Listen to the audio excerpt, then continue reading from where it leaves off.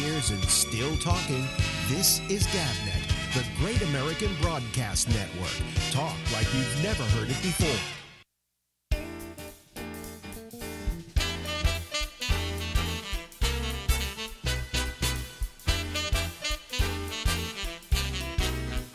Hey,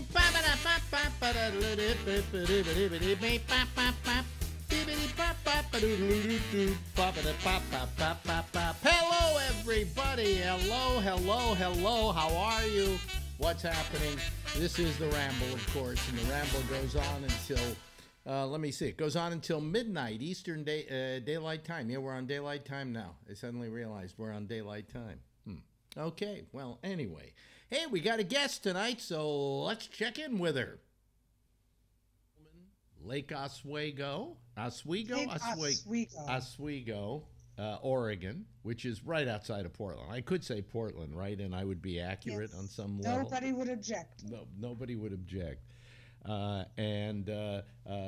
We once every 2 weeks check in with her to see how she is, health-wise, and just what's on her mind. And there's always there's always a lot on your mind.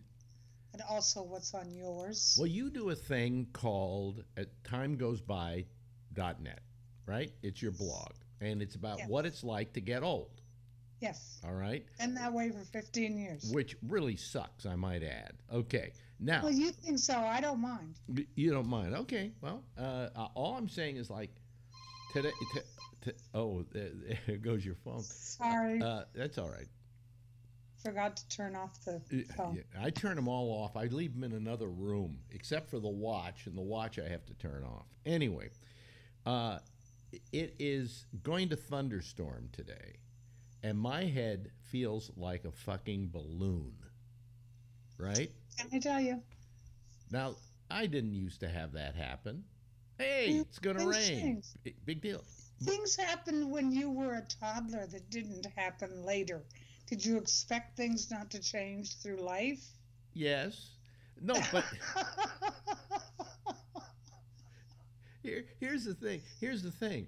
I always heard about, old people could tell when the weather was going to change because their arthritis acted up, or their knee, or their rheumatism, or whatever. You remember that? And I always thought that was like an old wives' tale. It's not. It's not. I can tell. I say to my wife, I say, dear, is it supposed to rain tomorrow? And she says, yes. I said, I knew it. I could feel it, And this morning I woke up and my head was throbbing and everything, and it's the weather. So, and that's one of the things, folks, that sucks about getting old. Okay, did I name one thing that sucks about getting old? Okay, who am I to complain to you? Okay. By the way, it is what it is. Can I say that you are looking healthier right now than you have in a long time? Well, I don't know. Maybe it's the good news I got this week. Which is? I had chemo on Thursday. Yeah. My regular infusion. Yeah. But before that, they did a CT scan. Mm-hmm. And if you remember, 2 months ago, I had a CT scan with very, very good results. Mm-hmm. That the cancer nodules, or whatever they call them, had half of them had shrunk, and half of them were no longer visible. And they say it that way because that doesn't mean they aren't there. They just got smaller. Right. And they can't see them right now. And so this time, sort of the same thing happened. Yeah. But not, maybe not quite as much, but it happened. Yeah. And as he had suggested 2 months ago, the oncologist, because it looks so good, they're going to switch my CT scans from every 2 months to every 3 months. Yeah. And he said to me, you're going to be with us for quite a while yet. Wow. That's good news. That's not an official thing, you write down in a chart, and I don't know what a good while means. but but I liked hearing that. Yeah, yeah. So maybe now and let's face it, we talk about chemotherapy, we all kind of a chill goes down our spine because it's supposed to be so brutal and so on and so forth. And you're kind of showing it, yes, it is, and then it isn't. But can it completely get rid of the cancers? No, it doesn't do that. It slows the growth. Right. So that you have more healthy time. Yeah. And it's different with everybody. Every chemo is different with everybody. So this seems to be working for me. Yeah.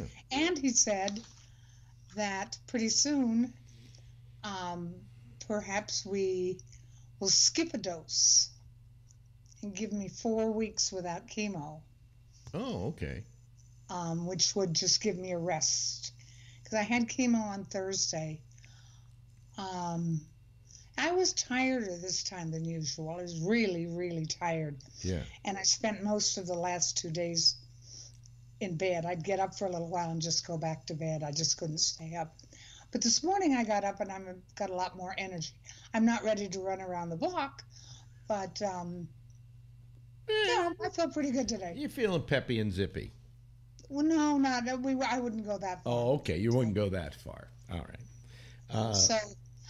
So this makes me feel very good. And the side effects again are the fatigue was heavier this time than it's been for a couple of times, and I have a couple of other very minor side effects that wouldn't affect much of anybody. And I feel something funny in my throat. You say you can't hear it, Yeah. but my voice from the inside feels funny. But anyway, that was very good news for my 78th birthday. Yeah, now she had her 78th birthday. And in a way, birthdays are now a big deal. Yes. I really did not believe I would make it this far. Pancreatic cancer is lethal. And very few people, probably only 10% of pancreatic cancer patients live more than a year, and I'm up to nearly 2 years since the diagnosis. I had it longer than that, but since they diagnosed me, it's been 2 years. So I'm doing quite well. I'm quite happy about it. You're doing very well. You're doing Yes. very well. Now, no sign of the pancreatic cancer coming back, right? No, well, it has. It's in my lungs now, and it's in my peritoneum. Yeah, well, I mean, it's spread from there, but I mean, in the actual pancreas itself, there's no growth.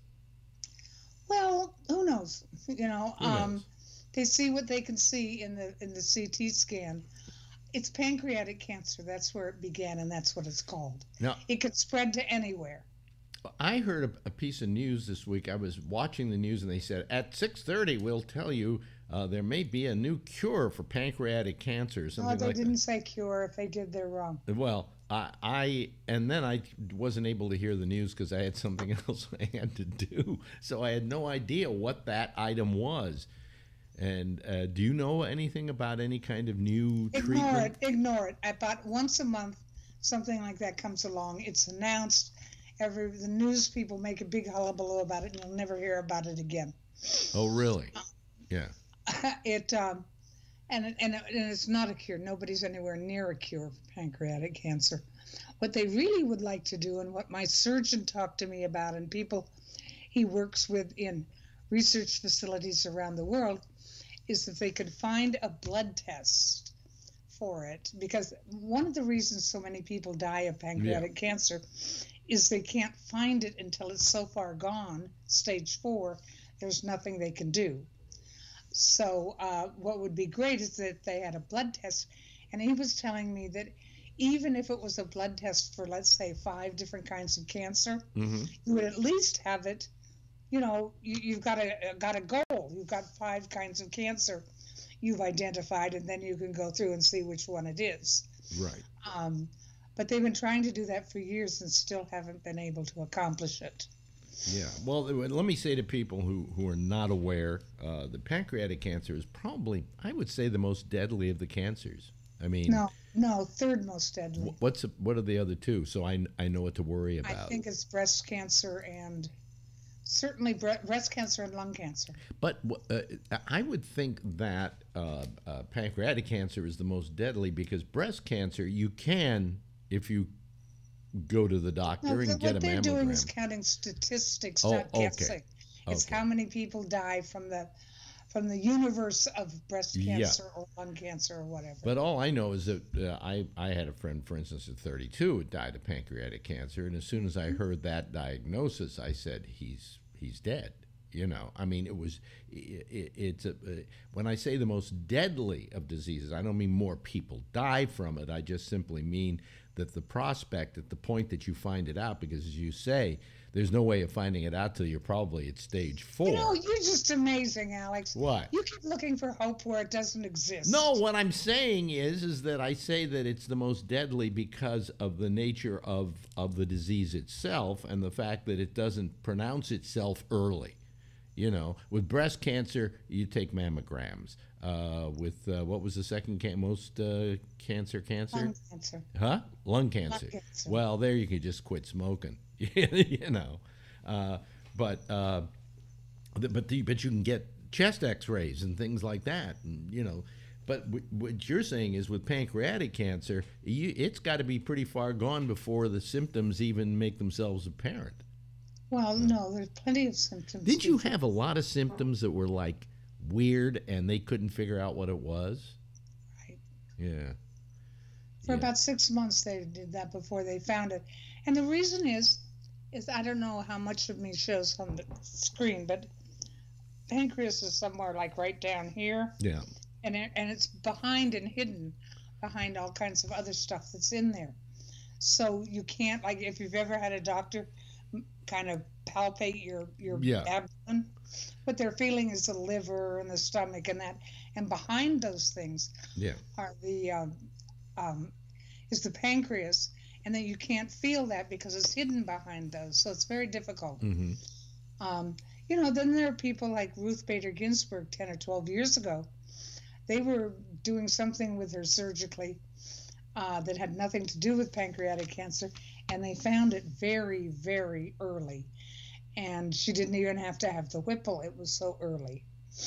But that rarely happens. Whipple surgery, folks. Some other reason, and happened to find it. When you say the Whipple, a lot of people don't know what we're talking about. That's a surgical procedure for pancreatic cancer. Oh, is it ever? and they gut you like a carp, right? Well, they right down the middle, and then they take out your, excuse me, gallbladder. Yeah. Duodenum. Mm-hmm. A bit of your stomach. Mm-hmm. And they have to then, I think there are a couple other things, and then they have to rearrange all the hoses to go to new places because these pieces are missing. And you have to take a certain enzyme for the rest of your life because you only have half your pancreas. They take out the diseased part. Yeah, yeah. And so it doesn't make enough enzymes to properly process food, so you have to take these pills for the rest of your life. Wow. Well, now I have trouble remembering, but it's not a big thing. But here's the big question I have for you. At this point in our discussion, what would you rather talk about, cancer or Donald Trump? I can't pay attention to Trump. Actually, about Trump, there's never anything new with him. Every day he wakes up and does something meaner than he did yesterday. And he's a very mean, awful man. But it's all the same thing. It doesn't, I mean, one day it's Kirsten Nielsen that he's dumping, but another day it's another person, or he's going to separate babies from their mothers again, or whatever he comes up with each day. It's just one more thing of, here we are, I'm going to make a whole lot of mess again, and I'm going to make you all talk about me. And I'm tired of it. I just don't pay attention anymore. I look at the headlines, and it's all the same thing it was last week. It never changes. So actually, what you're saying is cancer is a better discussion to have than Donald Yes, Trump. I think it's a lot more interesting. So we've determined by a test of our guest that cancer is better than Trump. I think that's what we've decided, right? I guess so, something like that. Yes. Wow. You Yeah. know, it's funny now that apparently I don't know, what length of time we're talking about when the doctor says a good while.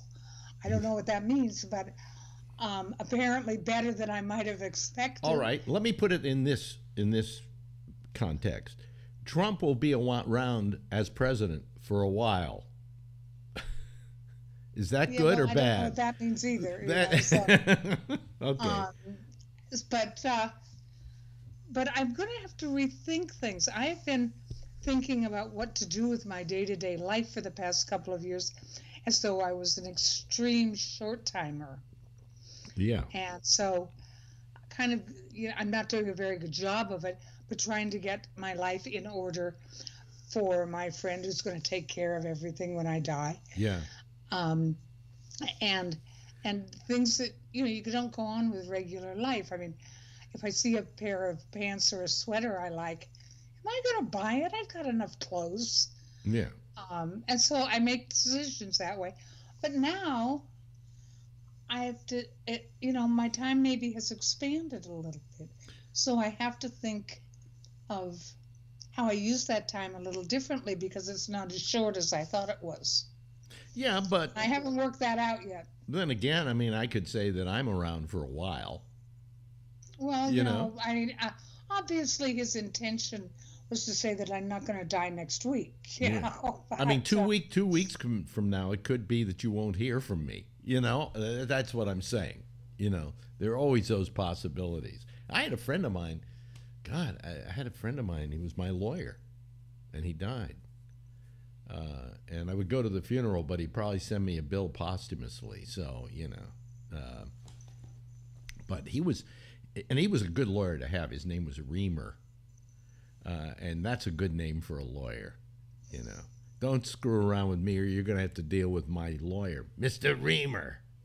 And I always like to joke about the fact that his mother had a divorce firm and it was a partnership, the divorce firm of Skinner and Reamer.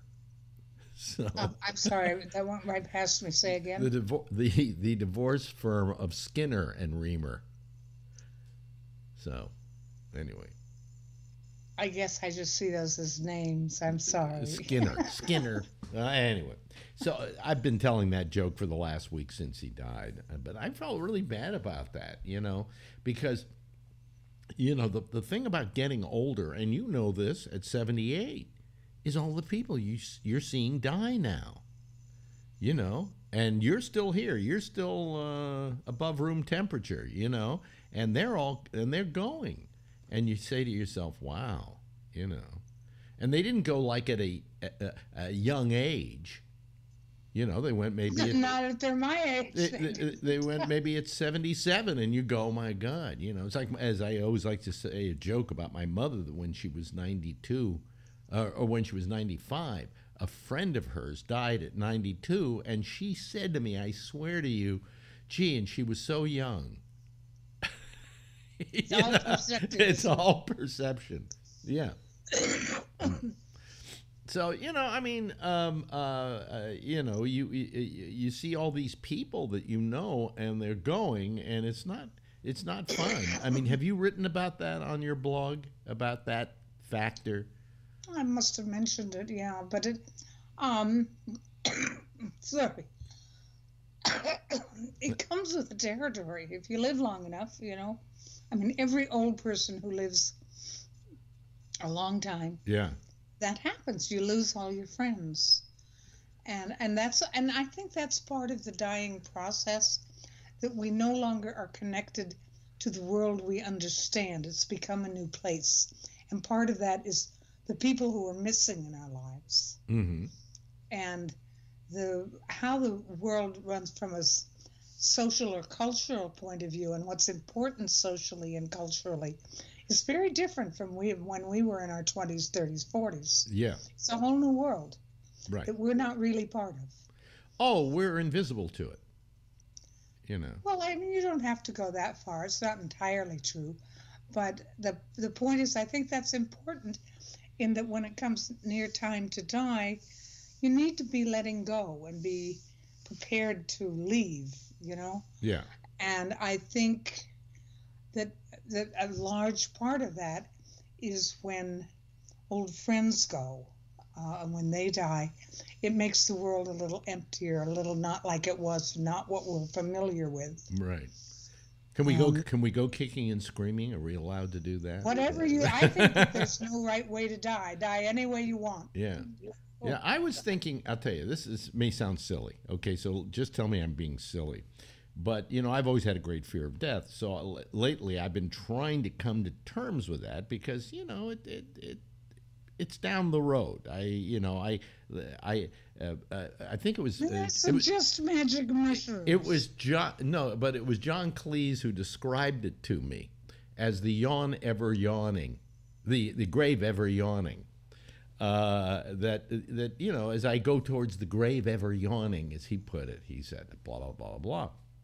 Well, as I saw that, I sat down the other night and I looked over the screensaver I had of space, of stars, of planets and things like that. And I thought, maybe we just become space dust. But that's true. You know? We all are. Yeah. I mean, that's not a new idea. It's a scientific fact. That we're space dust. Well, maybe we go back to being space dust. I mean, I thought the loveliest way it was put is Neil deGrasse Tyson. 10 years ago, he said, we are all space dust. Yeah. And I'm not sure dust was the word, but close enough. And that's just beautiful. I think that's beautiful. Yeah, yeah. Well, I think maybe that is a true way of putting it. And I suddenly came to that conclusion.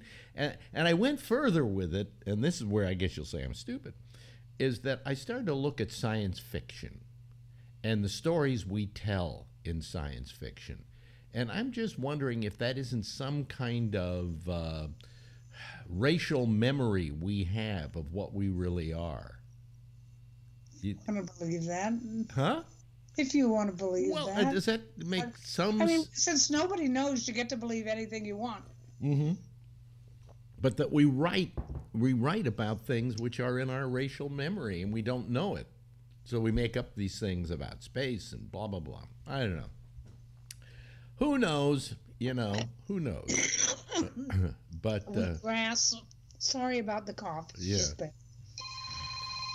And my phone. Sorry. I'd rather the cough than the phone, but you know. But it's we get to believe whatever we want, you know, because nobody knows. Nobody ever came back and told us. So yeah. We can believe anything we want, and that's just fine. By the way, what's the cough the result of? Is that your condition, or is it just years of smoking or whatever? Oh, there's something in my... They're working on it. Yeah. Oh, they're working on it. Yes. You go down, they put you up on the rack, they lube you, and then they work on it. I may end up with one of those little things you breathe into once a day. Oh, really? Oh, okay. Yeah. Oh. Well, better than wearing that thing over my shoulder. Yeah, but we don't want to have to do a show where you've got one of those, you know, those whatever those things are that they. I've been told that that's oxygen, but I don't see how that's oxygen. I don't know, but it works. It is oxygen. I've had it in the hospital. Yeah. It just pumps more oxygen into you more. So you see, folks, we'd rather talk about dying, death, cancer, wait a minute, cutting yourself open like a carp rather than Donald Trump. Okay? So we've proven that today.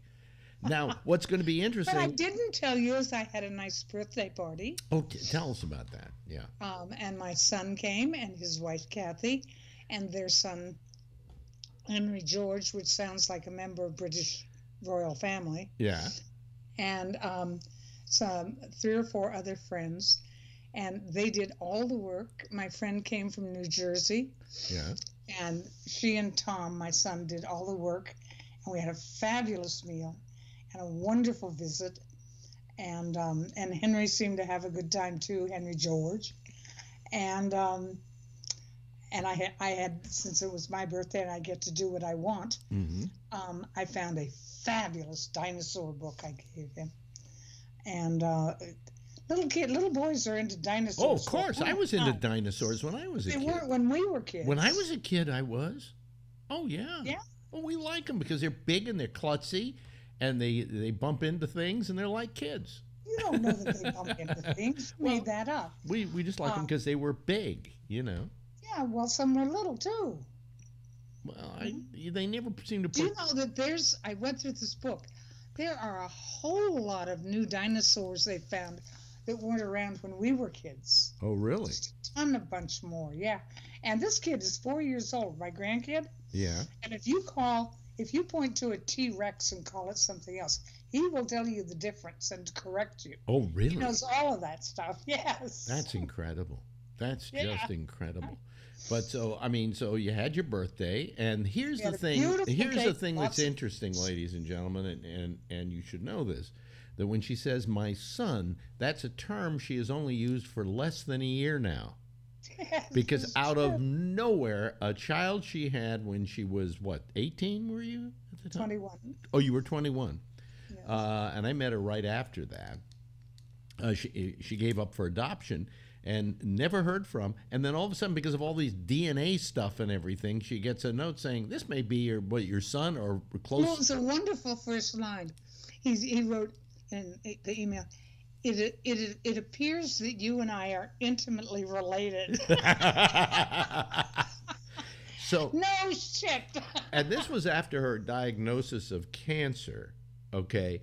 And all of a sudden, she finds this son she knew she had, but she had never been able to meet. And now you say, my son came over. Yes, and I'm going. And he lives not about 45 minutes away. Yeah, and he's how old, your son?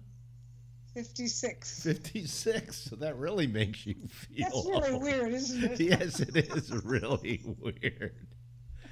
Hey, we've run out of time, and you have been in sync for every single Hey, we finally second. did it. We finally did it. We finally put you in sync. Hey, good talking to you, sweetheart. Let's do it again in 2 weeks, okay? We will. Take good care. Ladies and gentlemen. 5 years and still talking. This is GABNet, the Great American Broadcast Network. Talk like you've never heard it before. Well, I cut her out there a little towards the end there. I'm sorry. What it was, I'll tell you what happened. We were doing the interview, and I said goodbye. And the last thing that happened after I said goodbye was her, I dare not say the word echo, because that's my keyword for it over there. I suddenly started talking out of the clear blue sky. So I wanted to try and catch that, and I didn't. So what the hell? Anyway, let me open up the lines here. Should I tell you I feel like crap today? I don't know. I've got something up here. I don't know. Maybe the loose tooth I've had for years may finally need to be pulled. Either that or it is a sinus infection that I've got there. Anyway, so it's been making me feel like crap. Okay? But I'm drinking the coffee, and that's good for me. Anyway, I have now opened the lines, folks. And that means that here comes our first call. Yes, our first call tonight, and let me get him into our pictures here. Vernon Nunn, and let's see here. There he is, ladies and gentlemen, and here comes Phil Meyer right behind him. And I've got to let me grab him and put him in there. Well, he's not there yet. Okay, wait a minute. Hold on a second. Let me cancel that, and let me go back to here again and try and get. There he is. Okay, all right, he's there. Okay, and so we can add Phil to the bunch. Okay, I changed my background tonight, in case anybody's noticing, because I wanted to make sure I had one that was a non-royalty or royalty-free background. So there you go. There's my royalty-free background. You like that, folks? It's kind of nice. Yeah. Hello like to paper. What? Looks like blue paper that's been crumpled up, or real paper. Yeah. Well, whatever. Hi, Vernon. How are you doing tonight? Okay, that's Vernon, and hello, Phil. Hey, how you doing this evening? That's Phil. So yeah. So what's new? Well, elections in Israel. They're saying that Netanyahu has a lead, but it could be anybody's election at this point. Well, I don't give a shit. I just hope Netanyahu doesn't win because he's a prick.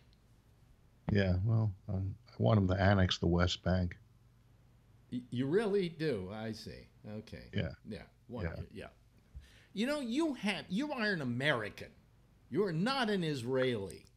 So what are you doing rooting for one side or another? It's none of your fucking business. Well, I may be an Israeli one day. Why? Because I've been thinking about it. And, Why? I want to be able to vote in their elections. Why would He wants to go sell some magic carpets. It's the Jewish homeland. It's it's not the fucking Jewish homeland. It's a It place is where now. it's a place where a bunch of Jews went to live. Yeah, well, maybe I'll retire And that's there. one of the reasons I don't move to Williamsburg. Okay? Yeah. I mean, you could start off that way. You could go to live in Williamsburg here, find out what it's like living with nothing but Jews, and then maybe you could move to Israel. Oh, that's not Williamsburg, Virginia, huh? No, is it William? What is it, William? Isn't the area in town here Williams? Is it called Williamsburg or is it Williams? It's William something. Yeah. That's not where the Russians are, right? Yeah, that's also where the Russians are, but the Russians are Jews. Yeah. Yeah. Let me see here. Charlie Wallace is calling in. Let me see here. Let me give him a place in the group. Let me see here. Oh well, I find I have to wait a little bit before I try and put somebody in because I have to get a picture on them first. And do I have a picture on Charlie Wallace? No, I brought him in, and he's not here. Okay. Cancel. If you do get a picture, that's going to max out your 3-screen. Yeah. But what happened to you, Charlie? We lost you. Call back again. Okay. Yeah. But anyway, so I'm saying just put your toe in the water. Go to an all-Jewish neighborhood somewhere in New York. Live there for a while, and if you can stand hanging out with Jews, that many Jews at one time. I lived in Miami for a while. Oh, there's Charlie. He's in there, but we don't have his. I don't think we have his. Are you there, Charlie? I'm trying. I'm trying. Yeah, all we have on you, I think, probably, is just a. See, we have a little Skype picture there. When there's no video, there we go. Oh, bingo! All right, yeah. Mm-hmm. Okay. Yeah. It's like giving birth. Yeah, that's how it's done, folks. That's how we get a citizen panel together. We got at least 3, so that's something. And Charlie, you want to move to Israel? No. Okay, me neither. You know why? Make a good Israeli. Too many fucking Jews there. Well, there's enough Arabs to keep you happy. Actually, it's not much different climate than here in Arizona. So. Really? You're right. So you're already. You see, he doesn't even know what the heat is like there. Yeah. I lived in Miami. No, no. That's humidity. That's humid. That's humid. This is dry heat. This is what does it get to in that part of the country? It's 130 degrees. You think you can take that, Phil? Well, I went to Phoenix once in the summer, and it's damn hot. I mean, I don't know how people take it. But, we had a mild summer last summer. It only got to 117. Well, that's fair. Yeah. You know, it's kind of like Dubai, I guess. Yeah. By the way, funny thing, I got a note from somebody who was watching my videos and stuff, who listens to our show and watches our show in Dubai. And Yeah. it's not Not Bree. it's not Bree. No. No, it's somebody else altogether. So, Yeah. So I figured we probably are just killing in Dubai. Oh yeah. You know. Well, you know, Bree walks around with Gabnet on, and so you know maybe some people have picked up on it. But I think it's pretty neat. Yeah, I think it's pretty. Only cool. when he's in Malaysia. Yeah, only when he's in Malaysia. Right. Yeah. Right. So this Dubai in. Yeah. You know, is he going to call in or she? I don't know. I wrote him a note, and you know, it would be nice if they did. You know. Oh, by the way, you know, Jeff called at the same time he did last time, so he comes in right in the same square. Yeah. So I didn't even have to put his name in there. Square. I didn't have to put his name in there. If you had called first, Phil, yours would have come up just like that too. Oh, yeah, because the last time I was in the top left. Yeah. Yeah. And I can move you any. What? Well, you know, the thing is, you know, you listen to what happened? We just lost Jeff. Are you there? We lost Jeff. Jeff went bye-bye. Oh well, Jeff went bye-bye. Who knows what happened to Jeff? Oh well. Yeah. Hopefully he will call back. I'll put him back on when he calls back. Hurry back, Jeff, so you can get your square back. Yeah. Yeah. It looks like you're having fun with this thing. It's a whole new thing. Yeah. Yeah. I like this new background now. It's a little easier to look at. There's not as much of a pattern. Yeah. It's fine. Yeah. Yeah. So there are backgrounds that are not free use. Well, you know, you can take any background you find on the web, and you can use it until somebody notices you've been using it, and they figure it's theirs, and then they can tell you to stop or whatever. Well, so I went somewhere where it said royalty-free backgrounds. So I see. Ta-da! This is a royalty-free background, folks. And plus the other one was the girlfriend felt it was a little too busy. And I didn't think so, but she felt it was, and this isn't busy. It was pleasant, but you're right. It isn't. It was more busy than this. Yeah, yeah. So anyway, we're still waiting for Jeff to call back. I don't know what happened to him, but his square is there, and we'll keep. You're not feeling well? Nah, I'm not feeling well. Here we go. Here comes Jeff again. There we go. There we go. Jeff, are you there? There we go. Now I can put him back on. There we go. What happened to you, Jeff? I don't know. And then they can. You don't know. Someday I'll figure this out. So I went somewhere where it said royalty-free background. Now I got background. Now turn down the audio from the video. And plus the other was a girlfriend felt it was. There we go. See. Yeah. Yeah. No longer is it turn down your radio; it's turn down your internet. You know, and before it used to be you had a 7-second delay. Here we got like we lost him again. Wow. Maybe he's having some connectivity issues. He could be having some connectivity issues. That could well be. Oh boy. Well, anyway. By the way, if anybody wants to call, and you know, it's very easy now. Before you used to have to write and ask me to make you a contact, and then you could get on and get with the group. Now I think I can put anybody who calls into the group. So if you want to call, it's Gabnet Live. That's our ID. And you just call Gabnet Live and GABNETLIVE, or you can go to the Gabnet site, and over on the right-hand side of the page, there's a whole bunch of stuff about how to get on the citizen panel, but then there's a little button, or not a button, but it's like just some writing that you can switch on to. What does it say? Let me see here. I forget what I wrote.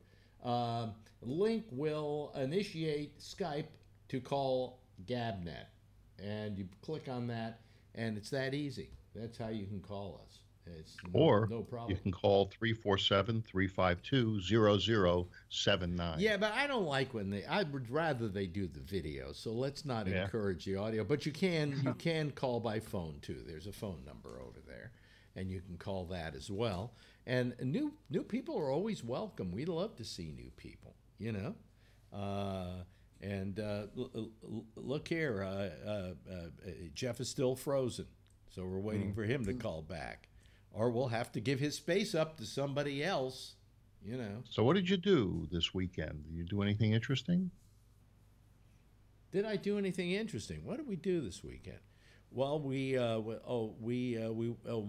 girlfriend on Sunday wanted to go to lunch.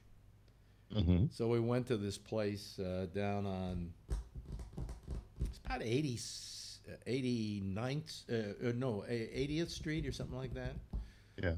And we had lunch, and it's a very nice place, and we go there often.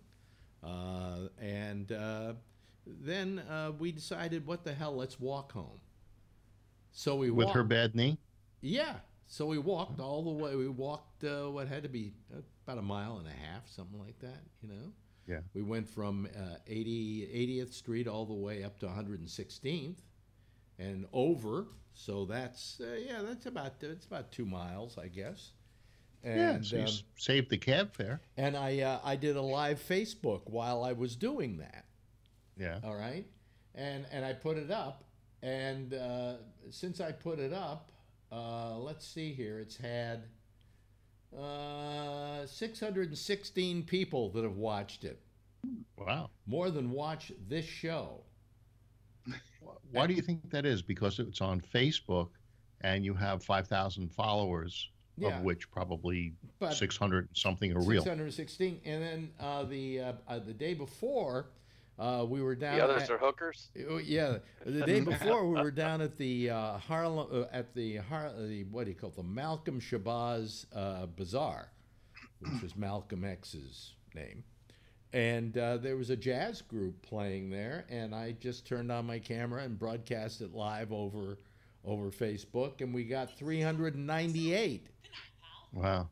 Thank you very much. Now Periscope, that's gone the way of the dodo bird, or? Well, it's still there. That is which company is that? That's I don't know. that's wait a minute.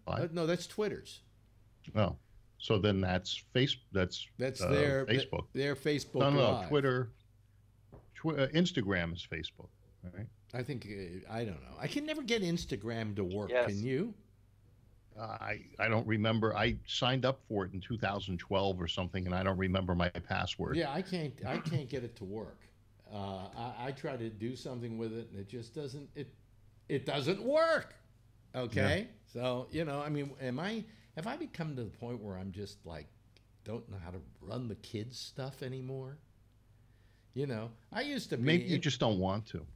I used to be into all this technology and everything else. By the way, I have my ibuprofen with me in case my mouth starts to hurt again. So, does it work that quickly? You know what it is? I'll tell you what the problem is. The problem is what we got going in New York right now is it's raining, okay? And somehow that air pressure affects my mouth.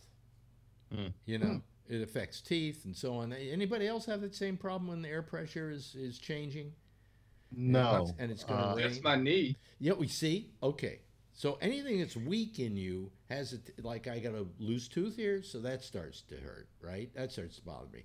I have a big filling down here. That tooth sometimes bothers me a little bit.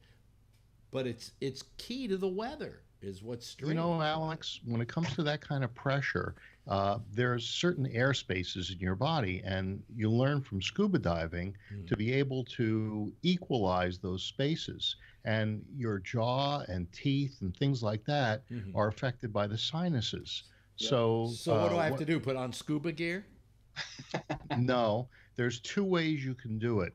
You can either move your jaw forward and swallow, and that will help. Or you can squeeze your nose Vernon's and blow out your ears. You know, and I'm not kidding. You know, go blow it out your ears. Okay. Yeah. So that's called a Valsalva. And if you do one of those two things, even if you're on an airplane and your ears are starting to bother you, by doing a Valsalva, the reason you do the one with the jaw is if you're wearing a full face mask and you can't grab your nose, but it also works.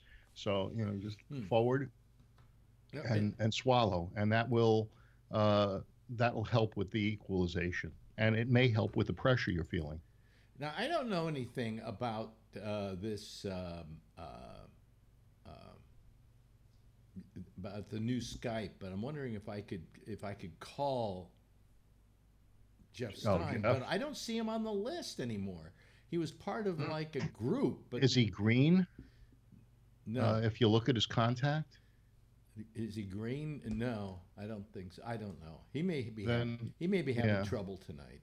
yeah. He may be having some trouble. I don't know. Yeah. What happens if I do that? Oh, here I could give him a call. Well, let's see here. Is he? Charlie Wallace, Jeff Stein. He's online, All right. but it only says I can ring him. I don't know. I'm not going to try. Somebody else has to call and take his place. Okay, it's the law, ladies and gentlemen. It's the law. Do you know we have a First come, first serve. I don't know why it is, but we have a ton of people watching right now. I don't know why. We're getting larger numbers lately. And here comes Jeff again. All right, let's hope he stays on. I think the larger numbers may be due to the nice output that you're putting. It could be. The picture looks great. Anyway, so anybody? Hello, Jeff. What was your problem? You had a problem with the machine? Well, I'm on right now, but I'm not on the new method that you're using. Oh, I'm kind of using the old way. What do you mean the old one? So, the yeah, old. which means I see 4 of you guys, and then myself, all a smaller. You're on Skype. You're not watching it through YouTube. Right. So on Skype, that's the way it looks. No, on Skype, no. What you see, if you look at YouTube, that's an entirely different picture than what you're going to see on Skype. Okay? It's my own creation. This is the way I think Skype should look. Okay? But what I'm doing is I'm taking each individual caller and I'm placing them in their own box. That's the way this thing works. Okay? So don't worry about your Skype. Your Skype is the way your Skype is because that's Skype. Yeah. So, I understand. anyway. So if you have a second computer or a phone or something, you can look at it on Skype. Yeah. And you can see the difference, but it will be about 30 seconds behind. Well, what's the right way to put the YouTube on? Just call YouTube. Just call YouTube. Just call Gabnet Live on YouTube. On another device, or you can open up YouTube, but just turn the volume down. Yeah, that's the only thing. But otherwise, what you see on YouTube, okay, not on Skype, but what you see on YouTube is different than you're going to see on Skype. Okay? Yeah, because it has all the different. Yeah. See this laptop? Yeah. So that's the YouTube feed. Yeah. And Skype is what you're seeing. So it's good. Anyway, enough of the technology. We do too much of that technology shit. We just lost 2 people. Anyway, yeah. My son Andrew. I think you met him one time. Yeah. So he's in San Francisco today. So I talking to him. I said, "Where are you?" I said, "I was in California." He says, "Oh, I'm in San Francisco." I says, "Oh, you're gonna go see Phil?" He goes, "No." Funny thing is, I had lunch today with a friend of mine, Dave, and his son's name is Andrew. Anyway, so if anybody would like to call, you can just call Gabnet Live. I would love to see some new people. It'd be nice to see some new people, and I just put you right in there, and you come in on one of these. We have a box waiting for you. Okay, all right. I think there's also one other factor that may have increased your audience. Your attitude has become much more positive about this because of the YouTube feed. For one reason or another, you're much more enthusiastic, and I think you're happier because of what you created. And I've got a pain in my face. Okay, fine. Just do the Valsalva, blow it out your ear. No, it's not. That's not going to work. I don't know what it is, but I hope it goes away, and it doesn't cost me a fortune. Anyway, let's get on to other stuff. I woke up this morning, turned on the TV, and I always hope and pray it's on The Price is Right. But unfortunately, no. It was where girlfriend had left it on MSNBC. And what do I see but this big fat turd, Bill Barr. Now, you see, the fact is that Trump doesn't have a name for him, and there are so many we can call him. Big fat turd, big fat guy, roly-poly Bill, anyone, a number of things. And I'm watching him, and I am so impressed by his presentation because it was so unorthodox when it came to being a public person, being somebody in the public arena. He was snotty, he was nasty, he was mean, he was vindictive, he was... Kind of like the Democrats. Huh? Phil, you don't always have to add something like that into the conversation. Yeah, but it's no, true. It wasn't like the Democrats. Bill Barr's a piece of shit. And he proved himself to be that today. I'm not going to answer any more of your questions. Well, fuck you. Good. You're a public servant. You work for me, you asshole. We pay for the him. president. No, he works for me. The president works for me. He works for you, too. That's right. We pay for his insurance. Yeah, we paid for his fucking inaugural. Well, did no, wait a minute. Other people did. Did he release anything today? I thought this is it's the 15th that he's going to release. Yeah, once we get your tax money, we'll let you see the Mueller report. I mean, fuck Bill Barr. Jeez almighty. I mean, he was just amazing. Oh, he's following the law. Here comes Ken Stopper. Let me see here. Where can we put him? We can put him in the 5th position. Let me get. Let's see here. Where am I? Ken Stopper. There he is. Okay. I go okay, and then I bring that up, and then I bring him in, and there we go. I'm doing this really fast now. I'm good at this. Yeah. If I wore my glasses, it would be even faster. But anyway, what did you think, Vernon? Did you watch any of that piece of shit today? No, I was building houses for Habitat today, so I didn't get a chance. Oh, okay. All right. Well, then you lucked out. How about you, Kevin? Did you see him? Oh, yeah. He was a piece of work, wasn't he? Yeah. I mean, it just, you could have at least gone to this thing and been conciliatory. You could have just been a little on your best behavior to say, okay, here I am, and what questions do you have? I'm happy to answer. No, he did not do that. He basically told them, I ain't telling you shit until it all comes out, and I'll tell you when it comes out. Yeah. Now, admittedly, the reason he was before that committee wasn't for the Mueller report. He was in front of that committee to get more money for the Justice Department, for the budget. Did they give it to him? I don't think they even asked him a question about it. It was everything else but. Yeah, it was everything else but. And of course they'll give him the money. Why not? We pay the Justice Department. We like paying the Justice Department. Why, I have no idea, but But Comey's retirement. Yeah, I just felt that he was. Comey doesn't get his retirement. He was let go a day before he could get it, or something like that. Remember? Yeah, was that Comey? Right. Or Was it Comey? No, that was Andrew McCabe. Oh, that was Andrew McCabe. Yeah. Did Comey get out in time to get his pension? He might have had enough time in. Yeah. These guys can. I don't know how many years McCabe was in there, but you can retire early. You just don't get as large a pension. So you don't get the full pension. Right. With cops, let's say they're a certain age and they've got so many years, they'll get a percentage of the pension. Yeah. And it'll just be slightly shy. It's like taking Social Security when you're 62, but you can also take it when you're 64.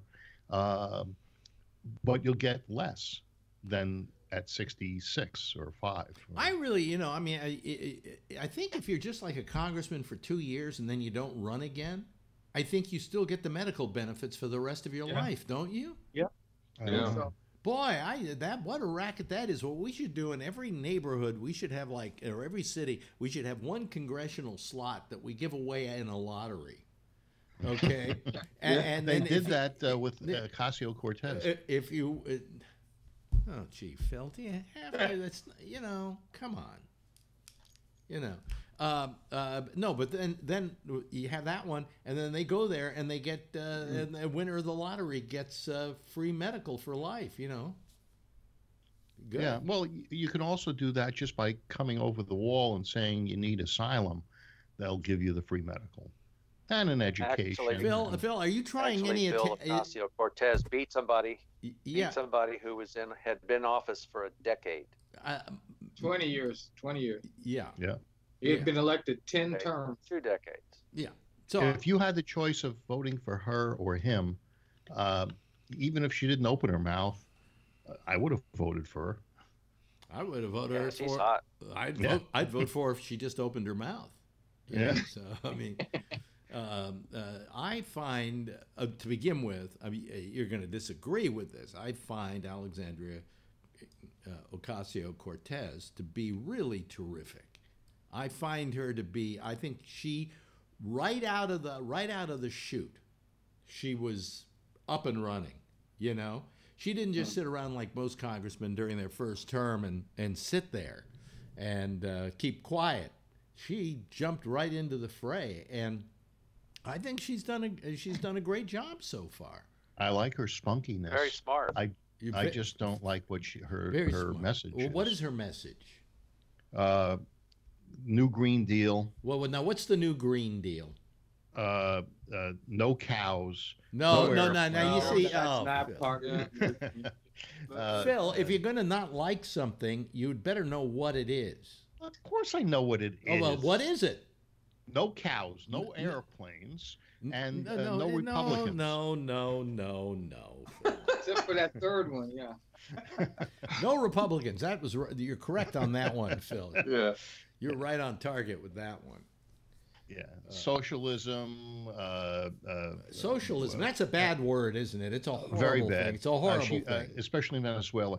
And she wants medical for all. Venezuela isn't. She wants by the way, why is medical for all bad? Because we can't afford it. Well, yes, we can. Every other country can in the industrial world. Yeah, and most other countries, you seem to say that this isn't true, but I've heard enough stories about it.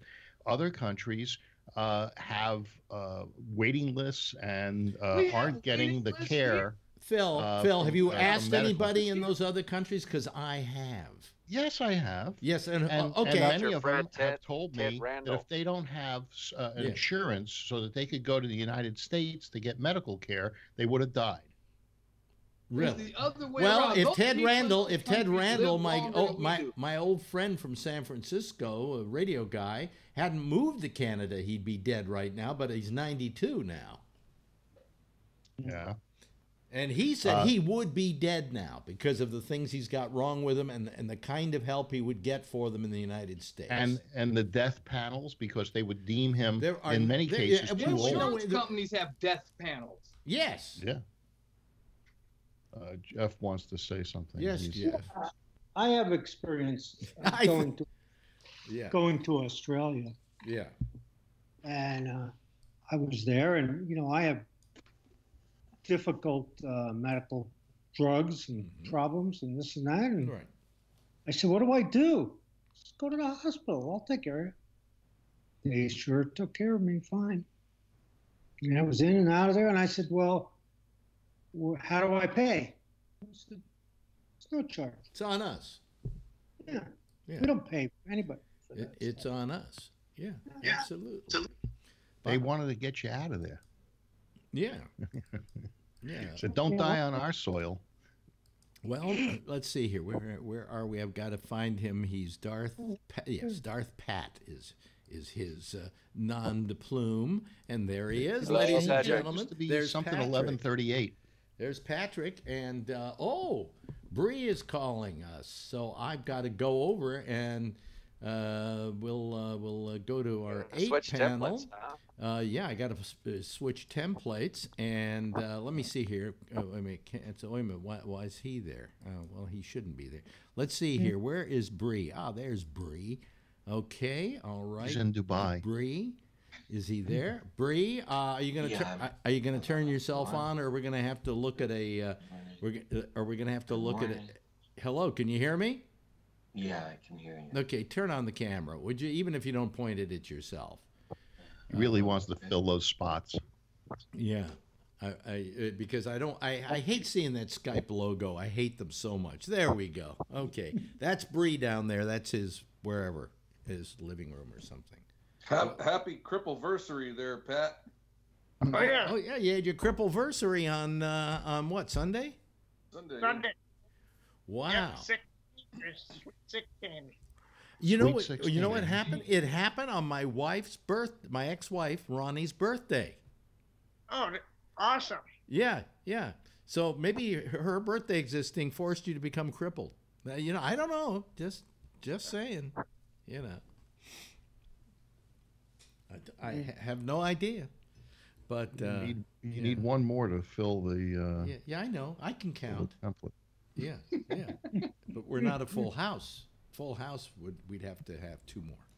So, if 2 of you out there want to call, we'll be happy to have you on. I thought this screen was the new Full House. No. It's still got to be 9 plus me. All right. And this would be 8 plus me, and that would make it 9, but that wouldn't make it a full house. We would have to go over to the other panel, and that would be this one, okay, which people are seeing right now. And then what I would have to do, it would have to be this one, and then I would have to add the full house, which would be that. See, we do that, folks, but we're not a full house yet, so we're not going to do that. And we'll go back to, let me get rid of. So did you make a royal flush? And is the royal flush a toilet? No, the royal flush is a royal flush. It's like the royal flush. Whatever the cards are, yeah. Whatever the cards are, yeah, absolutely. So anyway, we need 2 more people in order for you to get that full house, folks. But you haven't made it yet, right? The royal flush? No, we haven't made the royal flush yet. And there's one beyond that. I know, but the royal flush should be a toilet. And there should be a sound. No, you're telling me how to run my flushing. program. We're staying with the card and casino motif. Okay? Okay. Yeah. All right. Yeah. So anyway, Patrick, did you happen to see Bill Barr today? No, I didn't really give a shit. No, well, if you gave a shit, you'd be able to see a piece of shit, and that's exactly what he is. Well, he looks like John Goodman with glasses, so. The only thing is that John Goodman is a better-looking guy. That's true. Yeah. But when he stood up at one point, I mean, I've seen snippets on the news. Yeah. When he stood up, his girth, not anymore, because he'd lost weight, but the John Goodman we've known from the past, his girth and just his stature, it just looked like he was John Goodman. I thought, well, shit, okay. Well, Josh Wheeler is calling now, so let me see here. Let me go over here and John Goodman is getting typecast as Fred Flintstone, isn't he? Isn't he getting typecast as Fred Flintstone? I've got to hold on a second. No, he's not being typecast as Fred Flintstone. In fact, he just got a new job. They're going to be doing Monsters Inc. Let me see here. I got to see, where is Stopper. There's Josh. Okay. See, it starts getting a little complicated for Pops here. There we go. There we go. We filled up the 8th spot there. We need one more for a full house. And then we're But anyway, no, this guy was just a. Did you hear him at all, Bree? All the way in Dubai. About you mean the bar thing? Yeah, the bar. Oh, yeah. It's. I mean, I see it online. I don't think that it's been in any of the newspapers or anything. They don't care over there. Not really. Are you guys following the Israeli election? I saw it online. I haven't been reading the local newspaper. I've been a little busy, so. Yeah. By the way, I found another guy in Dubai who listens to our show. Really? Yeah. So I think we're the #1 live show this time of night in Dubai. At least I'm trying to look at it that way. Hello, Josh Wheeler. How are you? Did you hear Bill Barr today? Only briefly. Yeah. So not quite that much. I heard some of the talk after, but not much of his testimony. What did you think of his demeanor? I really, honestly, I didn't see much of it. Okay. I just heard literally maybe less than 30 seconds, and then I heard some of the talk afterwards on some of the news channels. So I did not actually see very much of it. Yeah. Was he combative or something? He was very combative. Very combative. Yeah. I heard that he said that he's not the one redacting, or tried to say, the report, that Bob Mueller is doing that. Now, whether or not that's entirely true or that's a little bit of a stretch. I don't know if he said that, actually. No, I don't think he said that. He was saying more that he was just defending his 4-page letter, and he kind of defended. He didn't want to defend what people were putting in his mouth about the full. What Trump was running around saying about being no collusion. He was trying to not defend it, but not say that it was actually no collusion. He was dancing around that a lot. Yeah. But you could tell that he wasn't actually fully defending it, but he wasn't. It was a lot of bullshit as well. From what you could get from what he said, do you think once it's released, the American public is going to be satisfied with it? I mean, except for Phil. No, from what I got from it is that there's going to be a lot of wash. It's going to be washed out, and they're going to have to go to court for it. Yeah. And the Democrats already know that, so they're already filling out the paperwork to get it to court. Unless it's said that Trump was guilty, the Democrats will never be satisfied. I don't know about that. I don't think it's not going to say that he's guilty. We want to know to what extent he may or may not have obstructed justice. Now, if he didn't obstruct justice, then he shouldn't care if every inch of that report came out. Okay. He said he didn't care. He said he didn't care. I want to see his taxes. I want to see where he's conflicted. Hey, it's not required that he produce them. And every other presidential candidate since Nixon. Phil, that is bullshit. That is bullshit, because when I go and I rent an apartment in New York City, I have to give them my tax return. Yep. Well, that's because you're a stiff. Donald Trump is a billionaire. He's buying the apartments. He's not renting. You know something? If we saw his taxes, we might find out he's not a billionaire. According to the people in the know, he's basically worth about $3.1 billion. Well, but because that's what he says and that's what he puts out there. I don't think Tower has 68 stories too. I don't think we care whether he's a billionaire or not. I just think we care whether he's honest on his tax returns or not, because that's the big point: is whether he's bullshitting on his returns. Well, he says he's under audit. Every president we've had in my memory has literally put out. Hold on a second. Their tax returns because they got nothing to hide. Because they have nothing to hide, but their tax returns. No, I guess maybe they didn't have to, but they did anyway. Okay. Correct. And then he says, but I'm under audit. Every president who released their tax returns were under audit when they released them. And when you release them, that is an audit. So bring them on. Yeah. Yeah. Well, So I don't anyway, think yes, they're gonna Bree, get did 'em. you have your hand up? Yeah, I don't think that the tax returns are going to tell you much of anything because they're just an illusion, along with, the impressions that Donald Trump gives. The impressions are there. Mm-hmm. The impression already is that he's been exonerated. Now there's a hardcore group of people who want to find some evidence to the contrary, but the impression is already there, and it'd be very difficult to overcome that impression. And that's what he's very good at. So even if you saw the tax returns, Alex, what would it do? Are you going to say, oh, okay, these tax returns now show that he must go away from being president? No.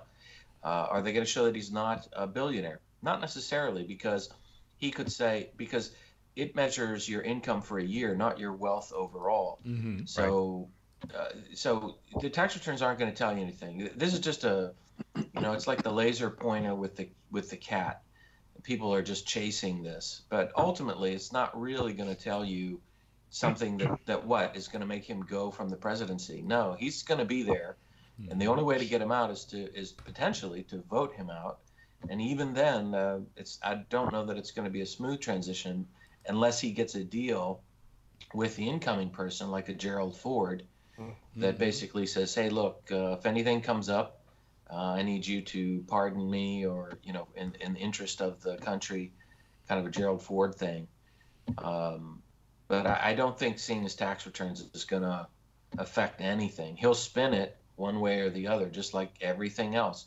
And whoever gets out in front and makes the case, makes the impression, that seems to be what sticks with him. But my question is, and I keep asking this over and over again, he obviously doesn't want us to see his tax returns.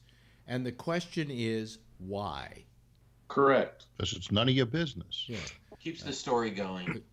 Charlie, are you there? He's had his fingers up, and then he suddenly went offline. Said Charlie, well, yeah. Yeah, he'll come back online. I'll leave him in there anyway, because as soon as he comes back online, that picture will rejuvenate itself. Did you see the Rasmussen poll today?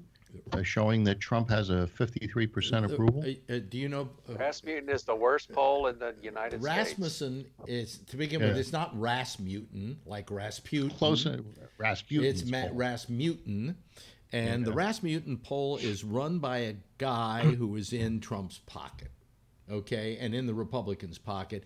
And every time he has ever put out a poll, oh, the Republicans are doing so damn well, and they're not.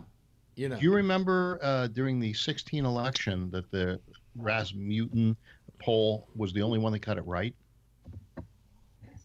Well, yeah, all the other polls had. But why was the reason for that, Phil? That was because he was shilling for the Republicans. No, maybe because wait a minute, he was right. Let me finish. He was shilling for the Republicans, and this time, just like the clock is right twice a day, he was correct. All right. Not all right. No, of course, you want to believe what you want to believe. Yes, Patrick. What and you don't? It's a hell of a one to get right, because the left hasn't come down from their perch of suicide since. Right, a clock is a stop clock is right twice a day, but again, that's a hell of a one to be right on. Yeah. I mean, the Democrats still haven't recovered. Well, so. I mean, you can live on that one for a while by saying, "Oh, see, I was right on that election." Well, I think Nate Silver was right on that election too, if I'm not mistaken. Yeah, but the Democrats nobody recovered yet. Mm-hmm. We're still talking in this group on whether or not we should have election with I mean it's been affecting everything for 2 fucking years. It's time to get over it. Well, I would agree with you that the Democrats have to change their street game. Okay, I think they have to quit concentrating on trying to catch Trump and everything, and just run their own game. You know, and say, here's what we're going to do. And I think if they go in front of the American public and say, you know, we're going to make your lives better, and here's how we're going to do it, and make a really good case for it, it's going to say Trump anything that Trump does, because he doesn't come up with ideas, he just comes up with attacks. You know, you've got a very short memory on the Congress. You know, they've had 50 years to come up with something, and they haven't. It doesn't matter whether the Republicans are running it or the Democrats are running it. What do you mean? This Congress came up with the Congress came up with Medicare. They came up with a lot of things over the years. What year was that? That was during Johnson. But there've been a lot of things. Are any of those guys still alive? Oh, my watch is talking to me. Oh, why did my watch suddenly go to color? I had it on black and white. Hello, Mickey. Yeah, I know. I had it on black and white. Oh, there's my black and white Mickey. You see, there's the black and white Mickey. I like him in black and white. Reminds me of Steamboat Willie. Yes, Patrick. Well, like I said, I think it was last week, you know, bringing up the Congress. Mm-hmm. You're right, with the Democrats need to switch up their game. Just like the Republicans, you know, all they want to do is get rid of Obamacare, but they never came up with one idea on what to replace it with. And they've had almost 2 years up until this last election to do that. Mm-hmm. And even before that, when Obama was proposing everything. So the Republicans have no ideas when it comes to health care and how to reform or replace. And just the same, the Democrats, they're going to try to tie everything to Trump. Leave Trump alone. The more you bring Trump up, the more you bring his base up. Ignore him and concentrate on what you guys want, and then you might have a fighting chance of beating him. Well, I think one of the first things that a Democrat should say is, look, politicians always make what do you call it? Promises when they're running for office. We're not going to make promises. We're going to tell you what we think a perfect America should be, and hope that we can achieve that if we get the presidency, and then propose. Wait a minute. You let me finish. Jesus Christ! Sounded like you did. No, it didn't. I did. I paused for a breath. I have to do that every now and then. I'm a mammal. I thought you were a professional. You don't breathe. What was I going to say now? That you just have to say, here's what we think would be perfect for America. You know, here are the things you should have. Among them, the right to good health, as an example, and a right to a job, and the right to a lot of things. You know, and that a good president will bring you this sort of stuff rather than just close down borders and cost you money. You know, and of course, they are going to be fighting against what's his name, against Trump. So they're going to have to battle him. But play your own game, run your own game. The game you're asking them to play, they're playing against a guy that's got unemployment down to the lowest point that it's been in 49 years. It's got the highest employment for blacks and Hispanic. And is it the lowest? Vernon, fact check. Is that the truth? How about Josh Wheeler? Is it the lowest? It may be there. It may be there now, but Trump did not cause it to happen. It's under his watch. Wait a minute. He didn't cause it. When he got elected. Phil, under his watch. We're talking about whether he was responsible for it. Let Vernon. Would you let Vernon finish, please? Sure. Yes, Vernon. Go right ahead. The economy started improving under Obama. Yeah. And the economy has kept improving even though Trump was elected. But Trump is going to take credit for it because that's typically what happens.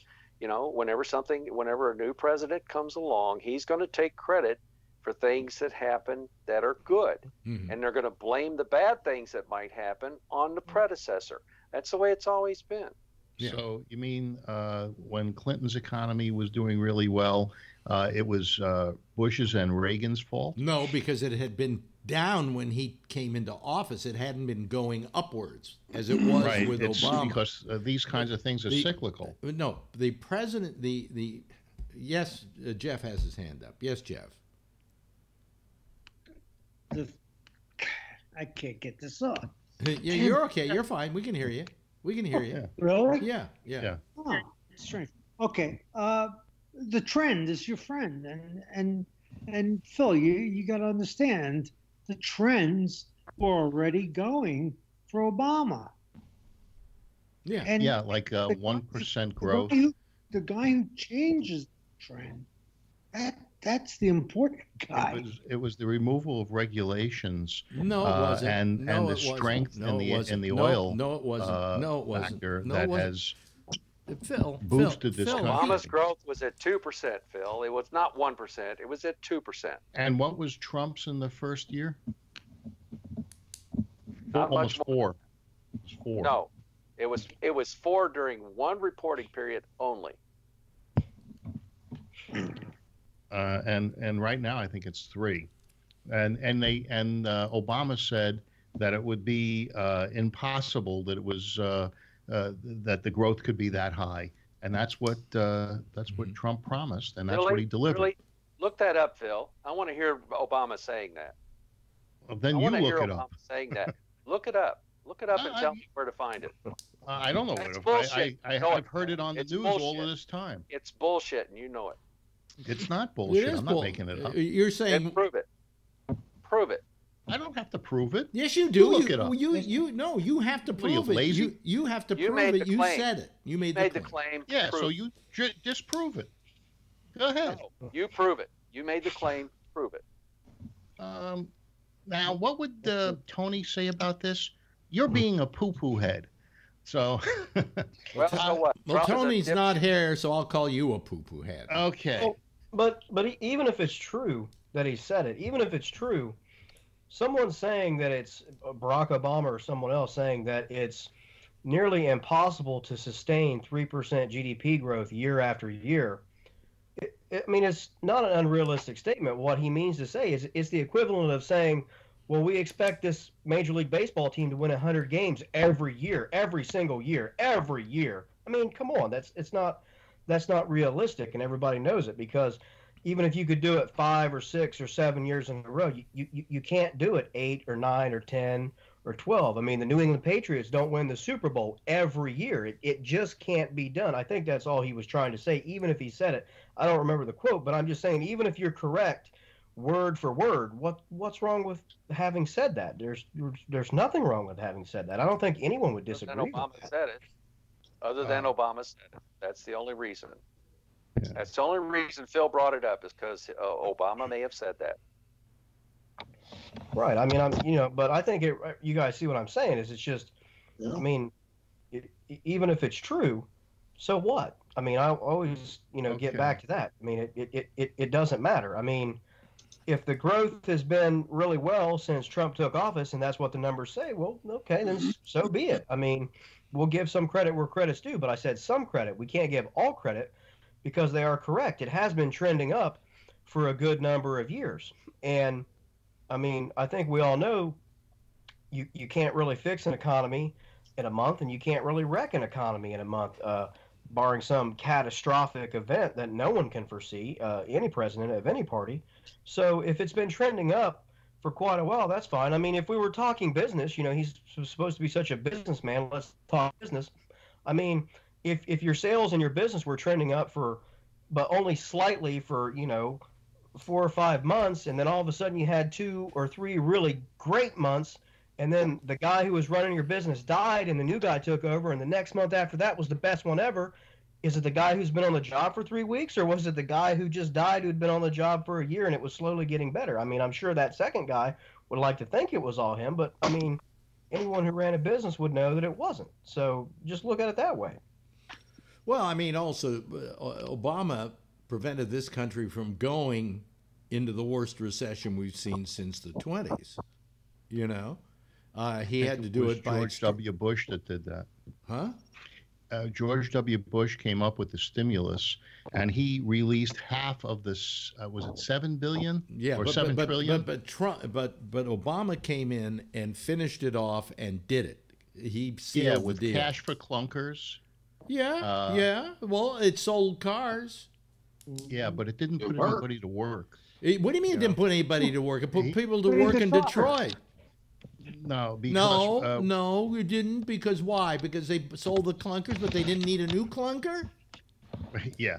Phil, you're talking out of your ass. Yes, Patrick. Oh, I got that. The way that I look at this is, as long as Trump is not making the shit trend in the other direction, why don't we all just be pleased that it's still continuing in a positive direction versus reversing itself? And that would be for any president. Whether it's a Democrat or a Republican, I don't really give a shit who started it, as long as the next one continues the positive growth, whether it's in unemployment, numbers, or whether it's the economy or whatever it is, as long as it's continuing in a positive direction, who fucking cares? Well, I mean, you're making a very good point there, Patrick. I mean, it really doesn't matter, but the reason it matters is Trump is like a kid saying to his mommy, I just made a poo-poo. I mean, he's going around bragging about this like he did the most wonderful thing in the world when people previous to him got the wheels in motion, and they should be given credit for it as well. New York Post. This economy is definitely not Obama's recovery. September 12th of 18. Barack Obama is trying to take credit for the booming by saying it can only happen. Is that an editorial, or is that or an opinion piece, or is that? It's an opinion. Okay. Well, then there you go. It's an opinion. It's an opinion. And the New York Post is very conservative. But it is an opinion nonetheless. It is not on their front page as news, or in the middle pages as news. Yes, Patrick. Hey, Phil. Yeah.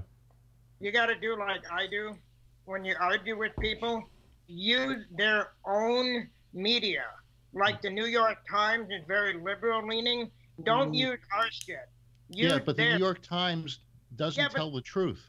Phil, let me talk. The only way to quiet people on the left is you use their own media. That's how I win arguments all the time. I'll give them the New York Times or the San Francisco Chronicle or something where it's left-leaning, and then they can't come back with anything because it's their own people writing the shit that's positive for our side. Don't go stuff. Don't go right about it. Don't go to any of that horse shit. Find it in the left-wing media, and then they'll all shut up because they can't fight it back. Patrick, that's the only place you'll find the truth. Because you got the New York Times. This is fake news. They have an agenda. Phil, to begin with, stop a second, Phil. To begin with, you were quoting a newspaper and saying you were quoting the newspaper's news section. But then it turned out that you were quoting an op-ed that was published in the Post. Isn't that your form of being fake news in and of yourself? Well, when you're looking at it on the phone. Well, wait a minute. No, you were the very thing you accused the Times of being. You were being fake news at that precise moment. Not necessarily. Yes, not if you were. The yes, opinion. No, it's an opinion. You didn't say it was an opinion. You said, listen to this from the New York Post, and then you read it as though it were part of their news. I clicked on it after I started reading. Yeah. Well, maybe you should. You were exactly what you accuse fake news of being. No, that's not true. No, that is true. I didn't make it up. It's printed. Patrick.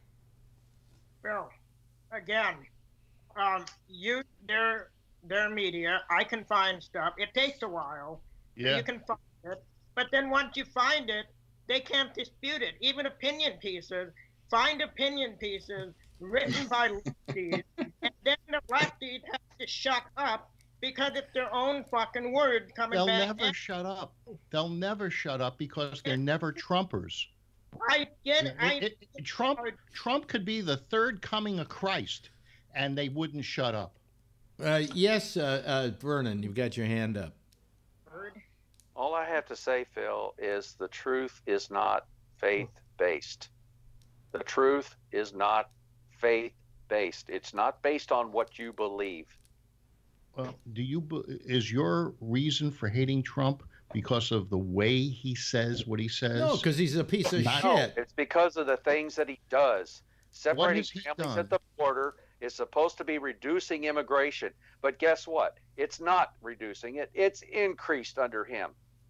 It's increased because there are people saying that if you don't go now and claim asylum, you're making excuses, Phil. He asked you a very legitimate question. He said he was going to stop the influx of people, and there are more coming in. No, there's fewer than under Obama. Really? Really? No, you're absolutely wrong. You're absolutely you're wrong.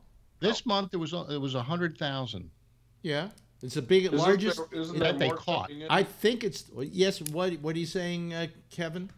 I said, isn't there more coming in because he made this place so great and everybody wants to come in now? Absolutely. Yeah, it's Disneyland. Well, I think it's because of what's going on in Guatemala and I think just between you and me, I think it's because the new Avengers movie is coming out. That's it. Yeah, somebody paid $15,000 to see that damn movie. Did they really? You see that? No. Somebody paid $15,000 to see that movie on the first night. Really? On eBay. Anyway, sorry, I digress. Yes, Patrick. On what Kevin said, though, it's something that I've wondered by many of the people on the left who have said, when has America ever been great, that sort of thing, then why are these people flocking into the country? Because it's so fucking terrible? I mean, that right there, what Kevin said is something I've been wondering as I've listened to people yapping about how awful it is here, whether it's under Trump or whether when it was under Obama. You know, it's so fucking terrible. Okay, Patrick, let me try to explain this as simply as I possibly can. And that is, the reason they want in here is because we're the nearest decent place to be, since all those other countries are so fucked up. But the fact is, yes, we've got our problems here, and we can complain about them in comparison to the way they've been in the past, okay? But the fact is that none of us want to move to Mexico or Guatemala or Venezuela or any of those South American countries because they're pretty fucked up. And so they're coming to where the jobs are. They're coming to where they think they can have a better life for their kids. If they could skip over the United States and go to Canada, they'd probably do it. Well, let's build a road for them now. Good. We'll follow the pipeline. Forget about a wall. Pipeline. We'll just make them a road right on through. Make Mexico pay for it. That's what I'm talking about. Yeah. Now, I think that the reason that you guys are all unhinged is they had a 3.0 earthquake today in Long Island, or off Long Island. Really? Did you know that? Not The price of potatoes in China. Yeah. I didn't know that. Yeah. I'm not unhinged, and I didn't feel it. Well, Mr. Alex is saying that he doesn't feel good and he's feeling the pressure. Yeah. Oftentimes in California, we have something called earthquake weather. And what happens... There's no such thing. Well, you ever notice that that the weather changes? Things are very calm. Weather changes all the time. I used to think that, but there's no such and the pressure. There's no such thing as earthquake weather, Phil. No, there's no such thing. I used to think the same thing, but I was in so many earthquakes when the weather was so different so many times. It never made sense. Bree, we can now see the top of your head. So it must be you're awake now. And did you powder? Charlie has got his hand. You want any of this action? No. Hey, so did anybody hear about the hearings today on the internet and how they streamed the internet and the hearings on the internet, and how they streamed it on YouTube, and they got so bad with the chats on the side that everybody was. Don't change the subject. I've been trying to get in for the last 5 minutes. Oh, okay. Go ahead, Charlie. Well, I didn't. I said your hand was up. I didn't see your hand up. Hand's been up and waving. You have to realize go, Charlie, I'm seeing go. a very small Go, Charlie, picture go. of everybody. But go ahead, Charlie. Go ahead. Well, the reason people are coming here is not because we're so great, but because these other places are so much worse. Yeah, that's And exactly what I Trump's said. plan is to make the U.S. so bad for them that they won't even come here either. And that's why he's doing that's such correct. I horrendous agree with things that. like ripping kids away from their parents and not even keeping track of where they are so we can ever get them back together. And that's one of the reasons I hate Trump. Oh, wait a minute. You want to hear Obama's answer to that one? Trump's answer to that one? Obama started that policy first. That's right. Yeah. Obama did not. He did. No, he didn't. He No, put he the kids didn't. in cages. No, he didn't put kids Those in cages. cages were no, built under they weren't Obama. built for kids. They were built for people. And you know, here's the thing: you take kids away from their parents. What's the first thing you do? You make sure you know who the parents are in relationship to that kid. We don't have any of that information. That's totally irresponsible, Phil. Then we deported the parents, didn't even keep track of them. So even if we know whose kids they are, they can't find the parents now anymore because they're gone. Well, now they'll have an option. They'll be able to stay with their parents, or First you got to find. First you got to find the parents. Or Phil's going to adopt them all, aren't you, Phil? Oh yeah.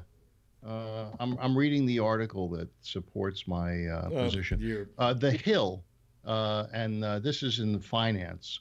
Is the Hill a communist paper or a Breitbart kind of thing? Phil, first of all, communism, the only place left that's communist is maybe an apartment in Berkeley, California.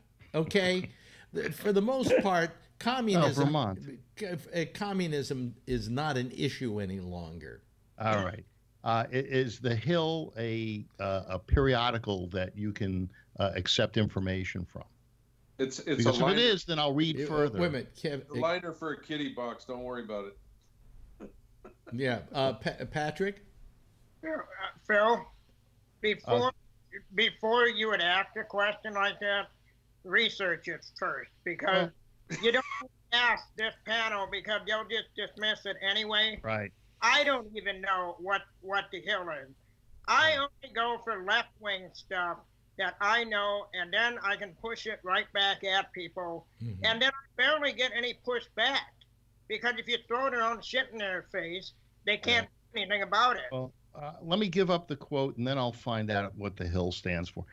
Trump quoted Obama saying President Trump would need a magic wand to get 4% GDP at a PBS NewsHour town hall event in 2016. So maybe if I go to this PBS NewsHour town hall, PBS town hall. Well, he hasn't gotten. And he's quoting Obama. Phil, saying when you that go Trump looking would this need a stuff magic up, wand. when you go looking this stuff up, don't tell us Okay. on the Yeah, air go find the town hall. as you're looking it up. Okay. Well, how else can you do it? You got to be prepared for this Well, stuff. well, 4 hours Well, don't before make the show. statements you can't support, Phil. All right, so I'll sing. You know something? I could but take he's- I could take any harebrained Trump has idea. told I could take 9,000 lies I could since he take got any harebrained idea. I could put it into Google, and I bet something would come back verifying what I believe. Publications. I'll see if I can find it. Okay, The Hill. No, I'll find you a list and I'll send it to you. All right. And it And so- divides them all up into conservative and liberal, and you can look them up as you go. Yeah. Give you a little reference. Thank you. That's what I appreciate that. Yeah, that'll give you something to work off of. But it won't be tonight. All right.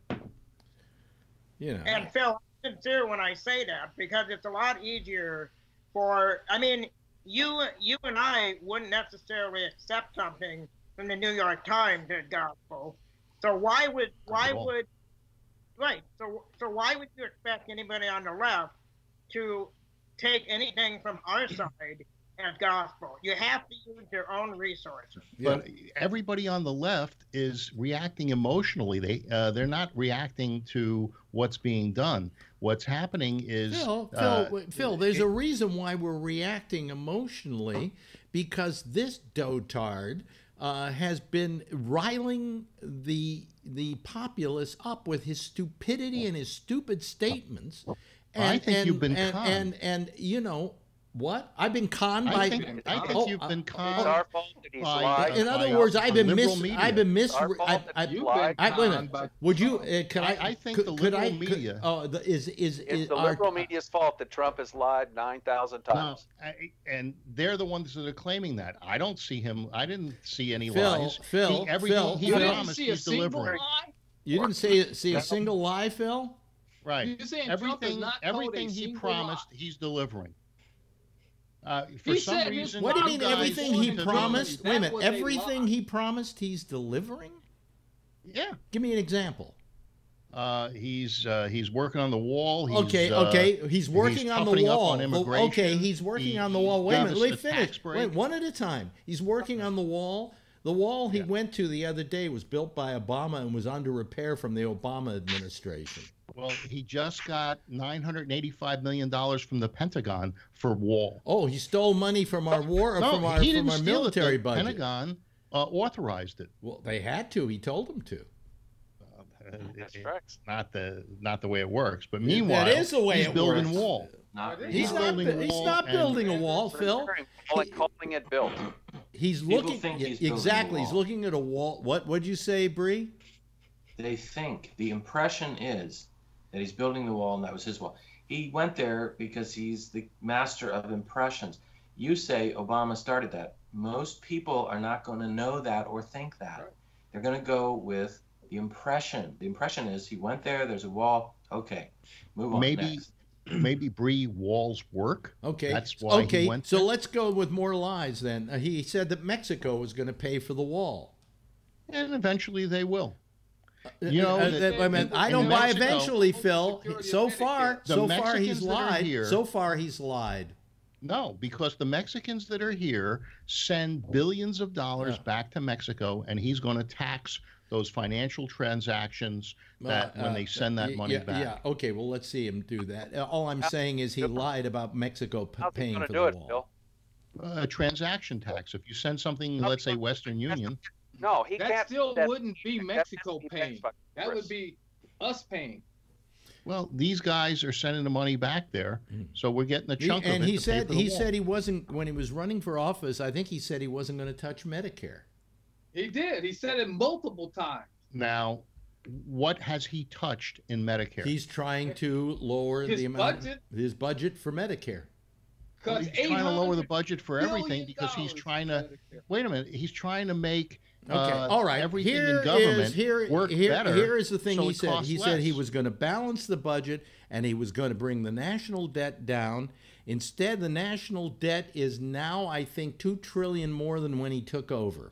Yep. Yeah, and but isn't that a lot? Obama. No, he didn't. No, he didn't. No, he did not. He added. Hold on a second, Phil. He added $2 trillion to the national debt. Okay, when he said he was going to lower the national debt, and so far he lied about that. It's an investment in lowering the debt. Oh, Jesus. You know, by increasing the economy. I'm going to go out. I'm going to go out and spend $100,000 to lower the amount of money I have. Hey, you got to advertise to get customers in. You know what I mean? So, Phil, this is not a fucking rug store. Well, it's business. And, you know, maybe if... then if he knew something about business, maybe I'd feel safer. But he doesn't. He's a man who's continually gone bankrupt. Hey, sometimes you got to fail in order to know how to do it right. Jesus Christ, Phil. Yeah. But here, you know, there are more people working right now. The economy's better than it has been in years. And because of that, there's more tax being collected. Are they working? What is the average wage, though, of those new jobs? It's a lot better than the shovel-ready jobs that we're going to get from Obama that never materialized. What were you? They built 2 bridges in Louisville, Kentucky, based on the shovel-ready projects that Obama got through under the stimulus package. The Obama shovel-ready jobs never appeared. What the stimulus package? He just told you of one in particular. Yeah, in a red state. So, no. Do you think Obama was going to give it up to a red state? Between 2 red states, Phil. It was built between Indiana and Kentucky. It was the 2 bridges I'm talking about were built between Indiana and Kentucky, 2 red states. Right. And that money came during Obama. It was not something Republican came about with. Look, that was shovel-ready project. Things don't stop. Okay, I see. It's hard for me to see when people's hands are up, but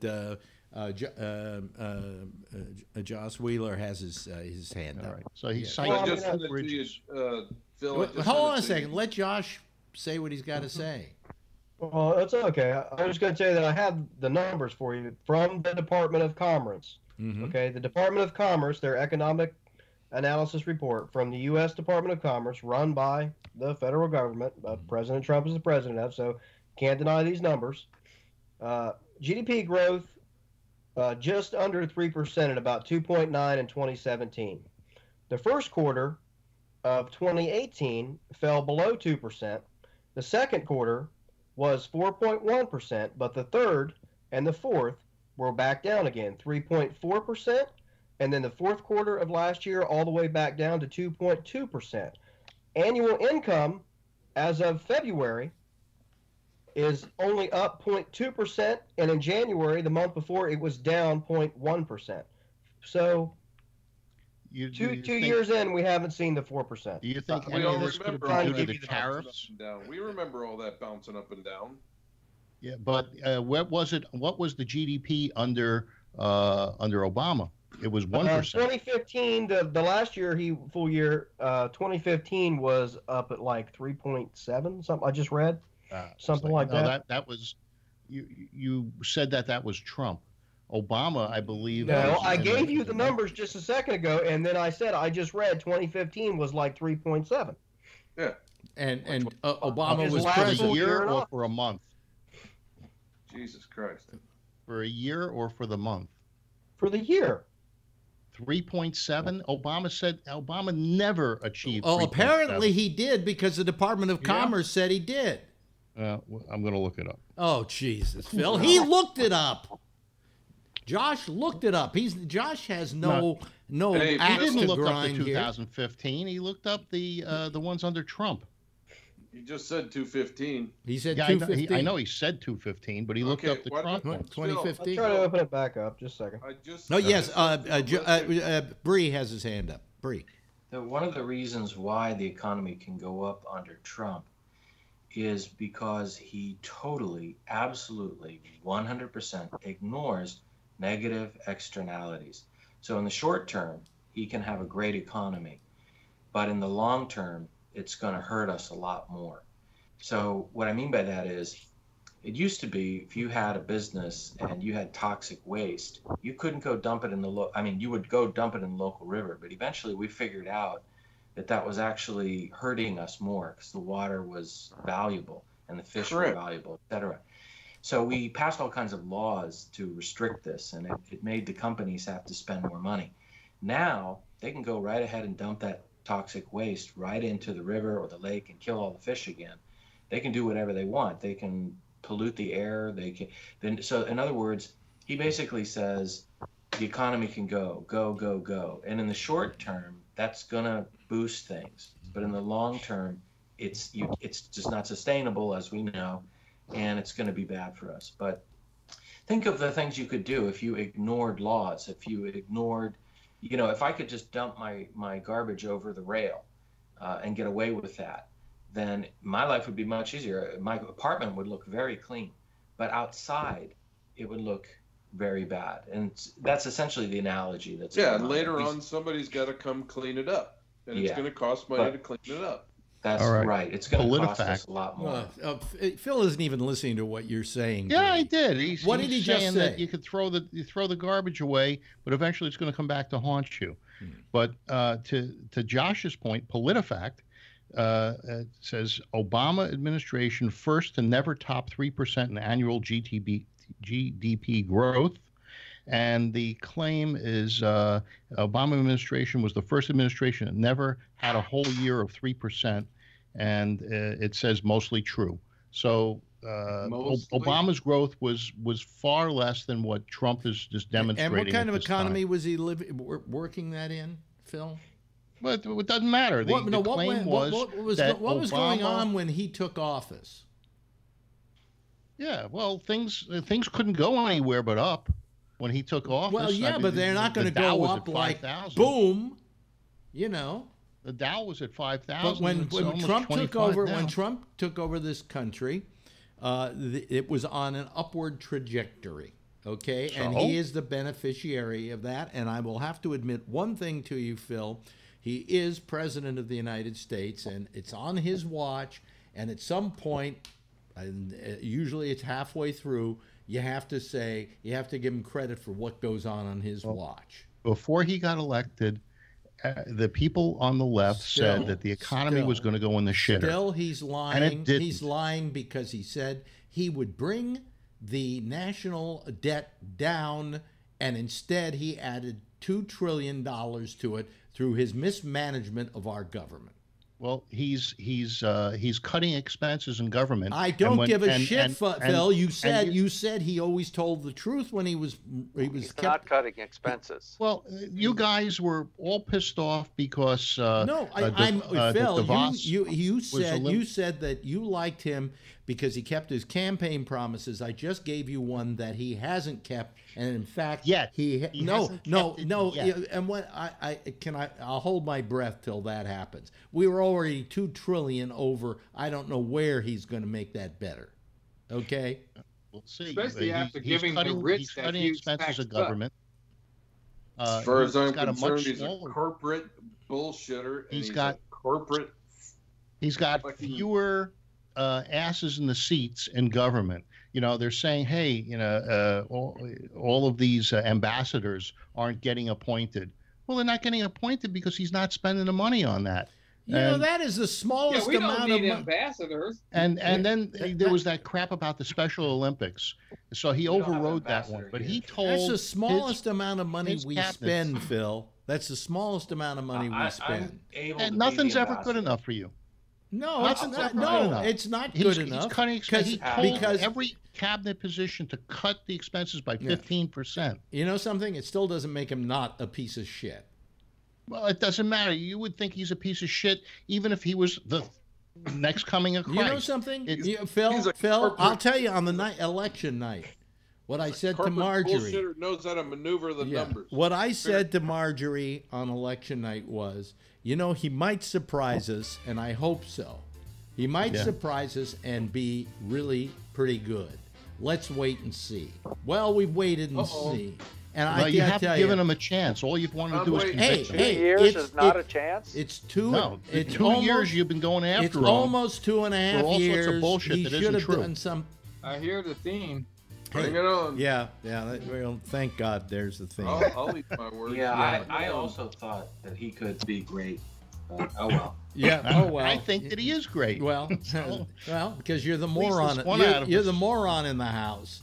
Anyway, listen, we got to say goodbye. First of all, thanks to Vernon, and thanks to Phil, and thanks to Charlie, and thanks to Jeff, and thanks to Kevin, and thanks to Patrick, and thanks to Bree, and thanks to Josh. And see, I got everybody's name. I'm not losing it, folks. Everybody, give a big wave goodbye. Okay, there they go. I'm gonna wave back at them. Okay.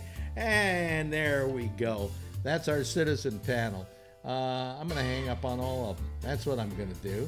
Yeah, that's what I'm going to do. I'm going to get rid of them, and I'm also going to take me offline and make myself invisible.